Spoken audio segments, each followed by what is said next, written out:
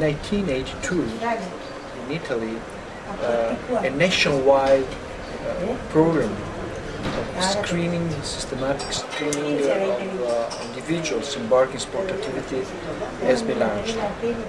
And this screening program is involved all young individuals of the age range 12-35 years that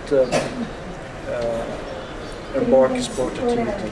And the protocol of this evaluation include family history, personal history, physical examination, and most importantly, 12 ESG, basal electrocardiograma.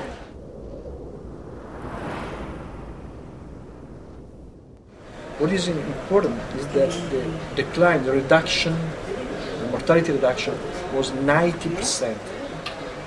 That is a substantial reduction. So we can't exclude that during 24 years there are other contributing factors in reducing mortality, but such substantial reduction was mostly due to the screening program.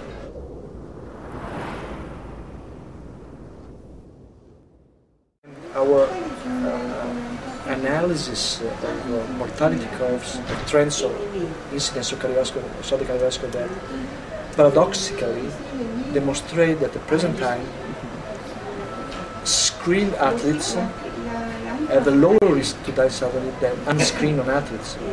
Before screening, the risk to die suddenly performing sports in athletes was 4 times higher than in non-athletes. Now, paradoxically, is lower.